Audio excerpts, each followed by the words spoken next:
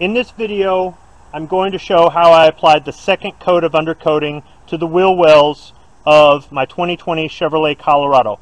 I'll be removing the wheel well skirts and reinstalling them during the video. General Motors refers to this part as a fender splash shield. And the reason I apply undercoating is because I live in Michigan, and in the winter we salt the roads. That road salt will rust away the body on a vehicle. And around here you'll see older trucks with the wheel wells rotted out. It looks terrible. Undercoating is an affordable, easy way to reduce the likelihood that you're going to have a corroded out body. It's going to extend the life of your vehicle, and it's something anybody can do in their own driveway. It's not really that difficult. If you've already undercoated a vehicle, this video isn't for you. It's kind of a long video, and I try to explain what I'm doing from the standpoint of maybe somebody who wants to do this or has never done this, and just to try to show that it's really not that difficult. Now, the instructions in this video are specific to a second generation Chevrolet Colorado or GMC Canyon. However, the methods can be applied to any sort of vehicle, not just a pickup truck or not specifically those trucks. Full disclaimer, I've already finished the work. I've actually been shooting the video off and on over the course of 9 days, and I decided to reshoot the beginning of this video where I explain to you the items that I use in the video. Disclaimer, there's background noise. I've got a highway behind me. I've already had to turn off the camera because of a police siren. I've got a railroad nearby. You never know when they might come by. I'm in the flight path of an international airport, and sometimes we've got a plane every 30 seconds. Additionally, my neighborhood, my street seems to be a cut through, and there's lots of people that like to drive through here, and they have a tendency to make noise, and my neighbors are kind of loud. So, full disclaimer, oh, also it's windy today, and I don't have the wind mic on this camera, so the audio quality may not be so good in this video. Additionally, because I shot it over several days, some of the footage might hop around. I might repeat myself a few times or things like that. You're also going to see things from different angles. Because I have 4 wheel wells to work with, I'm taking the best footage from each location. I also use 3 different cameras, so the video and audio quality is going to be a little bit different based on the cameras. I've got to do a lot of editing to this video, and I haven't even really done much of that yet, so I don't even know at this point how it's going to turn out. All that aside, let me start off with the undercoating. So I'm simply using Rust-Oleum undercoating. I bought this at the local Meijer store. For those who don't live in my area, Meijer's is kind of like Walmart, but better. I found this in the paint department. They had a different brand of undercoating in the automotive department. If you go to an auto parts store, a hardware store, a big box home improvement store, you'll find undercoating in the paint department or automotive department. And it really doesn't matter what brand you use. Most of the undercoating you're going to find is either going to be black or brown. I've used different brands before in the past undercoating pickup trucks, and I haven't had an issue mixing and matching. But for this, I just stick with the Rust-Oleum. Now, as far as tools go, in order to remove the skirts from the wheel wells so you can get in there and clean them and apply undercoating, you're going to need a few different tools. Now, you don't have to use the exact same tools I have, but these are a demonstration of the kind of tools that you're going to need. So this is an upholstery removal tool. This one is actually from Mac Tools. You don't have to go on a tool truck to buy this, but you can if you want. Or you can find these at automotive repair stores, or automotive parts stores I should say, or even online, say like Amazon. And you're going to need the upholstery removal tool to remove 2 retainers that are up in the up in the rear wheel well. They're mounted up in the top, and you simply put the upholstery tool in and pry it out. Now, I had originally removed 2 from the right side that would not go back in, and I've been driving around for about 14 months without 2 of them in the right hand side. The other fasteners are able to keep the skirt in there just fine. On the left side I was able to reuse them once, but trying a second time it didn't work. So I found the General Motors part number for that, and I'll include that in the description section below. But you can also use aftermarket retainers that are very similar. These just simply push in, and as you push them in, they expand out. So feel free to either not reinstall them, try to reinstall them, or pick up an aftermarket equivalent, or go down to your dealership to get retainers that will work. You're going to need a T15 screwdriver, but there's not a lot of clearance between the tire and the wheel well, so you're going to need something that's kind of low profile. So I use this T15 screwdriver. This one's from Snap-on Tools. You don't have to, once again, you don't have to go on a tool truck, but I like the fact that I can get a lot of torque with this grip on this screwdriver. So for the areas where I had clearance, I use that. Here's a simple Craftsman T15 screwdriver. It's a little bit shorter. But for the areas where there isn't a lot of room, I used a simple Torx key. Now, this is a low profile Torx key set from Eklund. It's made in America, and I ordered this off of Amazon.com. And you can use this to get into those tight places. If you don't have one of these, or you don't want to get one of these, you can get a Torx bit socket like what you would have for the screwdrivers with the interchangeable sockets, and it simply slides into this 1/4" drive socket on this 1/4" drive ratchet. And I recommend using the 1/4" drive because this is going to be small and it's going to help you get into a tight place. If you don't have the bit and a socket, you could get a dedicated socket. Now, neither one of these are T15s, but these are the smallest examples I had of sockets that you can get. Once again, you can find these at an auto parts store, hardware store, something like that. Order them online, get them in a set, get them individually, it doesn't matter. Or you could use one of these sets of Torx wrenches here, but this won't have enough clearance to get into those tight places. So I would use this in place of, say, a T15 screwdriver. And that's going to be for these fasteners that are all over in the wheel well. Most of the wheel well is held in with these screws that are available. If you lose any or they're rusted out, you want to replace them, they're available from your GM dealership. I'll include a part number in the description section below. These also hold on the factory installed, they're not really mud flaps. They're actually called, in the front, they're called fender protection film. That's this piece right here. And in the back, one piece is called a rear shield and the other one's called a side cover. And those are attached with these screws. So you're gonna need at least two different, I would say at least two different Torx screwdriver, tool, bit, wrenches, whatever, keys.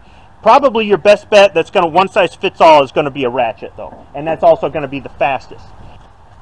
Now with regard to the front fender protector, I am absolutely going to recommend that you go to your GM dealership and you get some of these retainers. This little white retainer here simply slides in. If I can get it in here in the shot, simply slides in, and this is how you're going to reattach this to the truck. I demonstrate this in the video. And the reason I recommend that you go ahead and buy 4 of these before you get started is because more than likely you're not going to be able to reuse these. I was able to remove these in the past, the first time, and reuse the fasteners once, but the second time around I was able to reuse 2 and the other 2 just broke off. It's just easier, they're not that expensive, it's just easier to get a couple of these. And this is something that you're going to remove with the upholstery removal tool, and hopefully the demonstration I did in the video isn't too bad. One last thing I'm going to recommend is you get a color matching paint pen. In this case, I've got this blue pen from the GM dealership that matches the paint on my truck. When you remove these front protectors, you may end up scratching up the blue finish underneath them. Now, there's not a whole lot to worry about. That blue finish is actually a special coating that runs along the bottom of the truck. It's actually thicker than regular paint, and it's designed to protect against stone chips and rock salt and things like that. But you will scuff it up a little bit, and then it comes out white. Now, it's all undercover, but if you've got the touch-up pen, you can go ahead and do that, as well as when you're pulling the wheel well skirts, you're going to get a chance, after you clean it off, you're going to get a chance to examine the wheel well, and if you have a little scratch or something like that, this little pen here comes in handy. It's also not a bad idea to just have it in with your tools for your vehicle, especially if you've got a newer vehicle, just to handle little scuffs and scratches. It saves you a trip to the detailer. So I know that's been a lot to take in, but the video is going to be fairly long, And if there are any questions, please include those in the comment section below. Any questions about why I did what I did or anything else like that. And once again, if you've already done undercoating, this video is not for you. Before I apply the undercoating, I've got to remove the skirt from the wheel well. There's several screws in here, and I'll be using a T15 screwdriver for most of them. In some of the tight spots between the tire and the inside of the wheel well, I'll be using this smaller key you can get in a set, and I'll be using the T15. Additionally, there are these plastic retainers. There's 2 of them at the top of the wheel well. So I'll be using this removal tool. You can buy these at an auto parts store. You can order them online. You can even find them on a tool truck. More or less, you just slide this tool in underneath this pop rivet and pry it out. And once you do, you may not be able to reuse it. You can buy these at a GM dealership, or you can buy the aftermarket equivalent at an auto parts store. You might have better luck at a mom and pop store. On the right hand side rear wheel well of the truck, these 2 retainers had been missing for over a year, as I pulled the wheel wells last year to undercoat then, and I never did replace them. On the other side, I was able to reinstall them. So if you want to replace them, the choice is yours. So you should be able to get most of these screws with the screwdriver, but for some places where the screwdriver is just too long, you can use this key. You insert the short end into the screw and just give it a turn to the left, counterclockwise, lefty-loosey, to break it free. You'll get more torque using the short end than the long end when you go to initially loosen up the screw or tighten up the screw. Once you've got it loose, then flip it and use the long end, and now you've got more speed, and you can simply remove it and then to go ahead and put it with the other screws somewhere where it's not going to blow away or roll away or something like that, where you're not going to lose it. That's all there is to it. Then when you're done, just put all the fasteners in one place where they're not going to roll away or blow away or something like that. Just someplace like the tailgate here, where you can keep them all together for reinstallation. Something to be mindful of when doing this, there is a fastener that's underneath this back protector here, and here on the front mud flap, I guess you would call it, there is a fastener underneath here that you have to get to.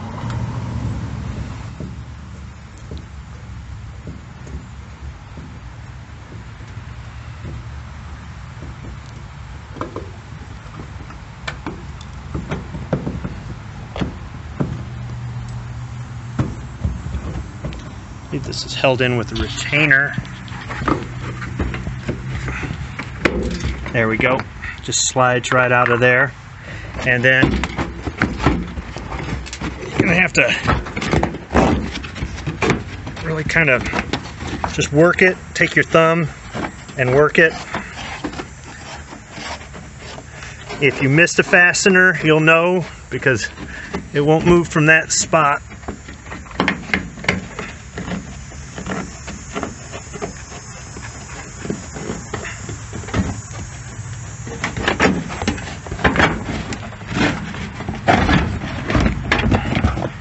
And there you go.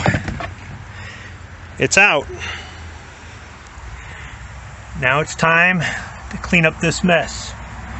You can see where I undercoated it last year, just a few months after I got it, as soon as the weather turned warm. But I'm gonna have to clean this dirt out, and I'm gonna have to clean up inside of this lip right here. See, there's some dirt coming out of there. So I'm just going to use just Dawn dish soap and water and clean it out with a nylon scrub brush. I'm also going to try to get on the back side here and back side here, so I'm going to have to crawl up underneath there and try to clean that out as well. The spray from the garden hose should get most of it though. So I'll start by spraying it down.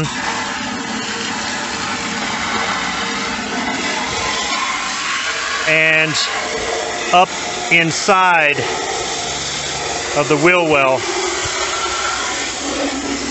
That should get most of the dirt out. And it should blow off any of the undercoating I put on last year that really just didn't stick.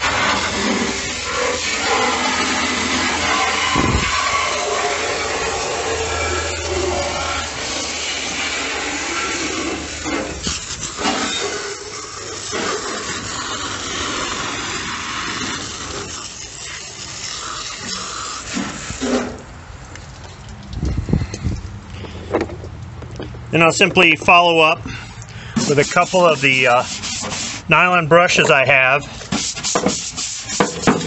Just using some soap and water. This is just Dawn dish soap. You could use simple green or something like that. And I'm just going to try to break up dirt that is in here that's kind of caked on. I've got some smaller brushes that I can use if I need to. I can use an old toothbrush. Just the same brushes I use to clean off the wheels and the tires. And then hopefully, like the spray, if there's any undercoating that just didn't stick, it'll take that off too. Then up and under, got to make sure I get in there. Put a little extra detail into that. When I'm done with this, I'll spray it off. I'll let everything air dry. I'll get some painter's tape and tape around the edge of the wheel well. And then I should be able to apply the undercoating. I've just got to repeat this process for each wheel well and allow time to dry. The front wheel wells are similar to the rear, but I will say that you're going to have to use the key more than on the rear wheel wells. The clearance is not as good, but there's not as much clearance up front.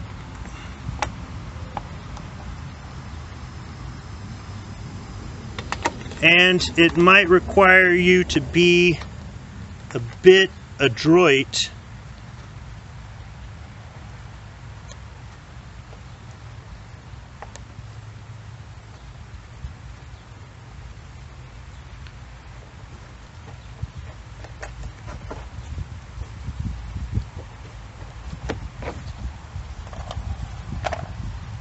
something else to note here.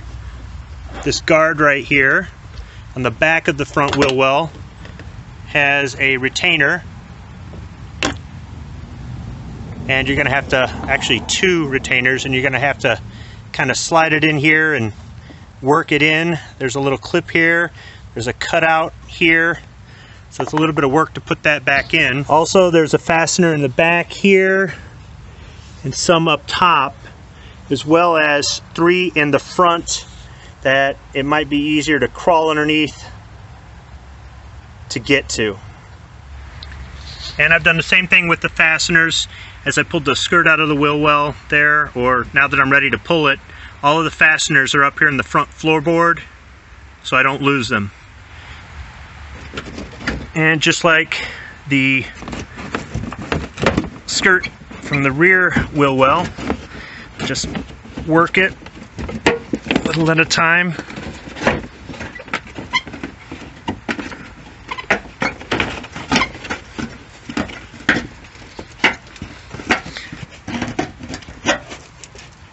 You can see there's debris back there, and I missed a fastener.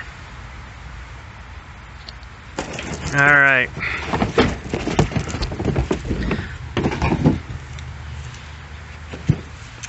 So let's take a look inside of here. See, all of this is plastic. There's really nothing to worry about. But up in here, most of the undercoating stayed in place. A lot of debris in here. There's some material here for its insulation to reduce the road noise up in the cab. So I've got to pull that out of the way, stuff that up in the wheel well.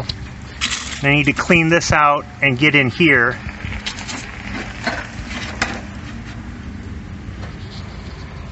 Get some more back there.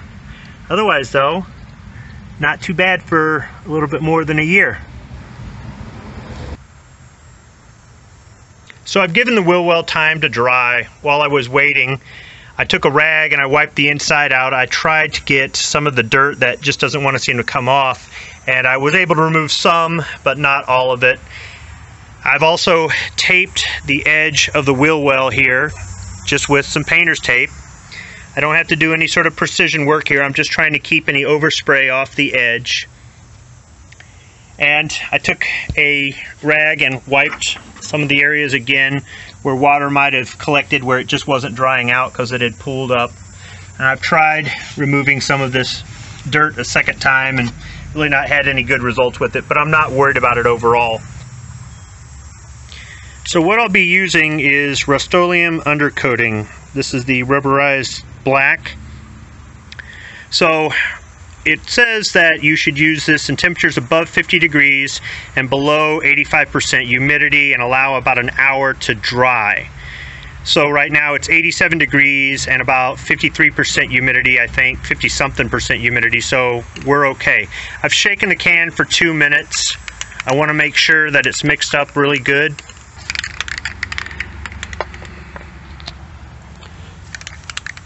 So what I'm going to start off with is just spraying a level area, just to see how it comes out, make sure it's okay.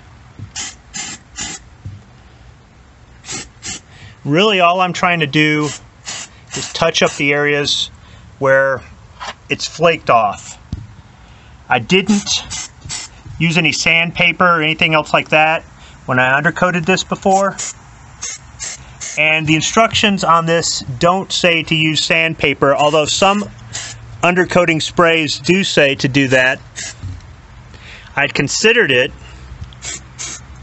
but I think everything's going to be okay based on the way the first application turned out. So I'm more or less just going to touch this up and overlap a little bit.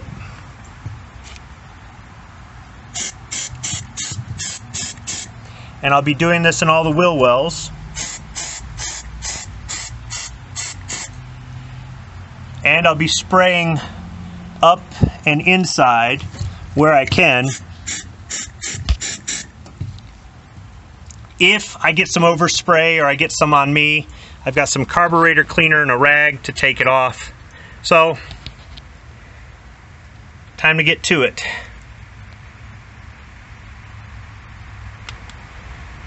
I managed to get 3 wheel wells complete on 1 can. Now this is touch-up, not complete spray, so you'd need more than that if you were starting from scratch.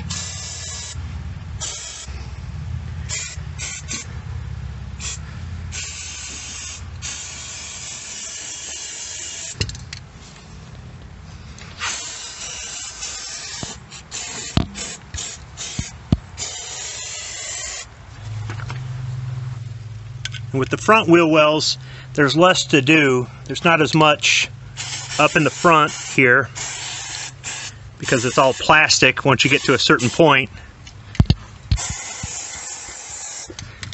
But you've got to do inside this cavity here where the fender meets the door,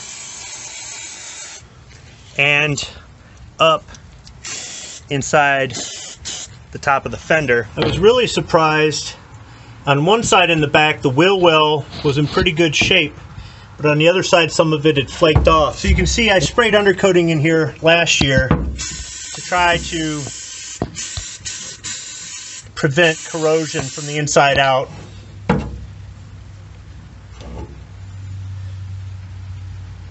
So this is the left rear, and that's not too bad. The right rear I had some down below, but overall pretty good. Another thing is, when I was underneath trying to get inside the wheel well, I could also see the top of the wheel well here, and it allowed me to see some of the areas that I really couldn't see from the side of the wheel.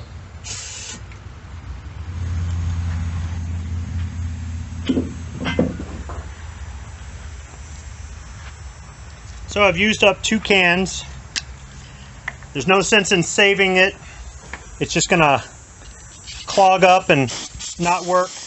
If I wanted to reuse it at a later point, it's one of those things where you want to go ahead and just use it up right away. I did get some overspray on me, but it's nothing that a little bit of carburetor cleaner won't take care of.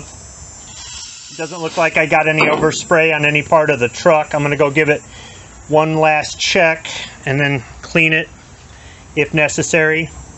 And I'll let this set and either come back to it later today or tomorrow morning. There's no rain in the forecast, so I'm really not worried about anything.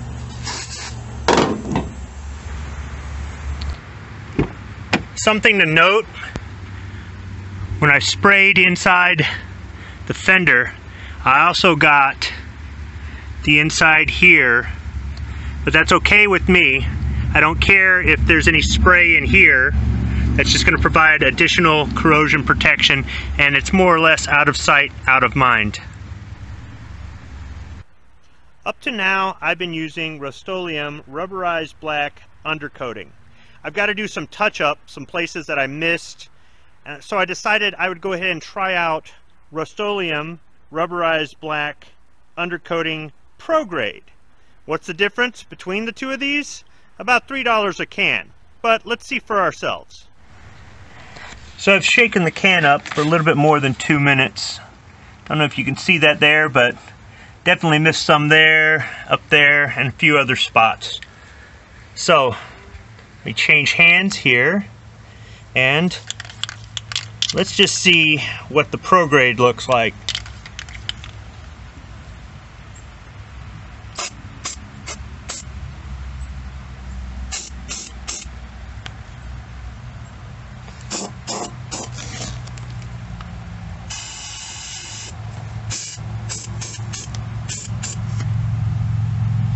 Might be a little thicker, but otherwise though, it's the same color.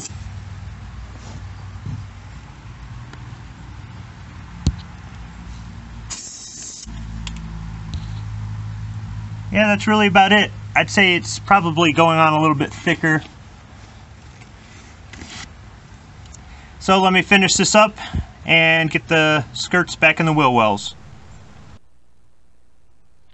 After using both the regular Rust-Oleum undercoating and the Rust-Oleum undercoating Pro Grade, I'd say that it looks to me like the Pro Grade goes on a little bit thicker. It's got a little bit more of a gloss black finish. If I had to do this all over again, I would have just used the Pro Grade.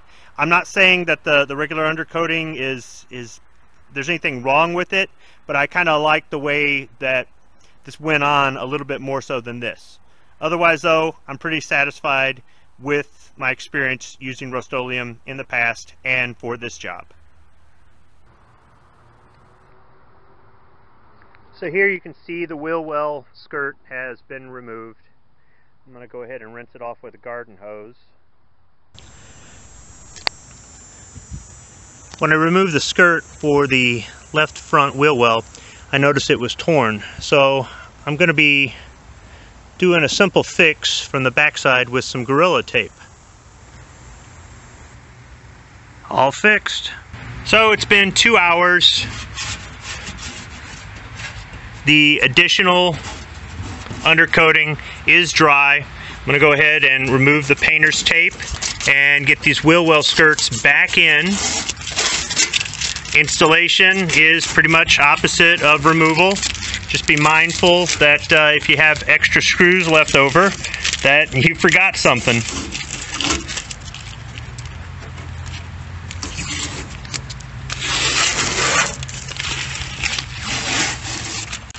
plastic retainer in here, and it needs to be turned so that it is up and down lengthwise. There is a groove right here that should line up, and it's easier to install this with the wheel well skirt out of the way. So either put this in first or pull back the skirt like I have here, and it's going to take some working back and forth, but you should be able to slide it up and under. It would be easier if I was using two hands. Just needed two hands in order to do this, but it just slides up and under, and it's ready to go.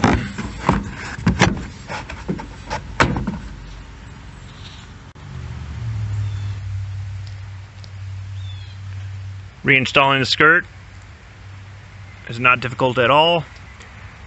Something that I'm going to forego is reinstalling these retainers. I'm just going to leave them out on the two rear wheel wells.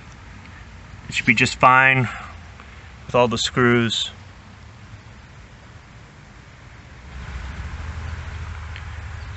So I thought it over, and I decided that I don't want to leave these openings exposed where salt spray can get introduced into the wheel well. Even though it's been undercoated twice, and on one side of the back of the truck I've had two of these missing for over a year, I've decided that I want to go ahead and put a retainer in there. So I went to the local Chevrolet dealer where I buy all my parts, and I asked them to get me a few of these. Unfortunately, in the parts computer, the diagram and parts list for these wheel wells, for these skirts, for the fender and the bed area, they're really, really vague. And the names that they give some of these parts, you know, this is a protector, this is a shield, and everything's a retainer, right? And not even the listings for the retainers aren't exactly very descriptive. So he gave me one of these to try out, and he said, see if this will fit. So I don't have a part number for it, but I'm going to see if it fits. This is just like something you could buy at an auto parts store aftermarket. Getting the camera angle just right. So I've already messed with this, and I had to work it back and forth. Really had to wiggle it to get it up in there.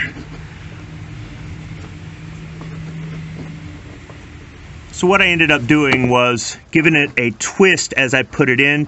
I twisted it clockwise there and managed to get it in there. So that should do the job. The soundproofing that goes into the front wheel well has a plastic retainer on it. On the back side of that retainer is a threaded hole, and inside the wheel well there should be, right here, the attachment. It simply just presses on there, and then you just tuck the soundproofing in. That's it. So with these white retainers here that hold on the front, really wouldn't call it a mud flap, I'd call it more of a mud shield. Sometimes they crack, sometimes you break them off. You can buy new ones at the local GM dealership. Sometimes they'll both come off with it, sometimes neither will come off with it, sometimes you get one of each. The easiest way I found to remove it is to slide the upholstery removal tool underneath the round disc, if there's any of it left. Try to get as much underneath as much as possible and just give it a twist. Let's see if I can get it up under both sides there. There we go. Come up from underneath and just give it a twist, and it comes right out. So I've scratched up the paint a little bit. I'm going to go ahead and use this touch-up pen I got from the dealership to take care of this. Now this right here is not paint. Down below they've got a protective coating to protect against rock chips and road salt and things like that, but it wouldn't be a bad idea to touch that up too. Simply apply it like nail polish or model paint. That's all there is to it. To reinstall the front splash shield, you're going to probably have to replace this fastener. It's available at your local GM dealership. Simply remove it here from the bag. In order to install the fastener, you slide it in with the prongs facing outward. You just line it up on top of these two channels, the round piece here, and just push it back and it's ready to go. And when you install this, there's going to be a hole for this little catch here at the bottom, and you're going to rock it into place.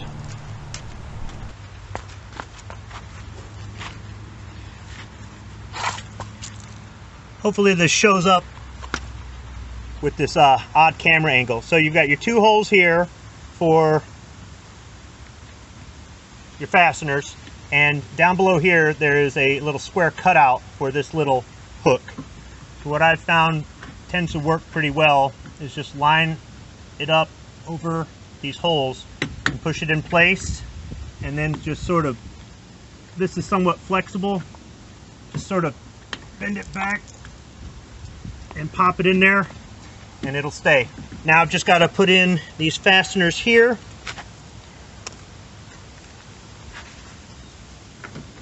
Just wiggle all this into place, and I can use the Torx key here to tighten it down. If I'm having some trouble getting the long end in there, I can always just use the short end. And I might have to work it back and forth a little bit here, try to get bite into that retainer that's on the other side. It's starting to go in. Unfortunately, I might be blocking the shot here trying to show, but it's going to be a little bit time consuming. Or I can use a ratchet. Go ahead and put the back one in there.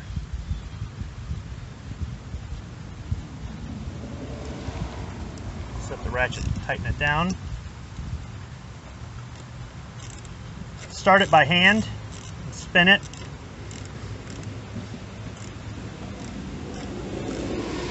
Then just apply some torque and it'll tighten right down.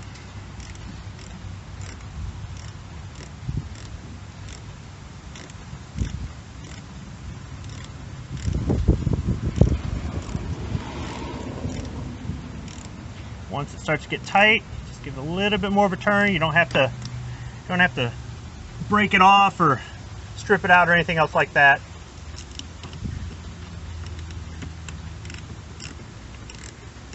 This ratchet makes it easier to do the front one here.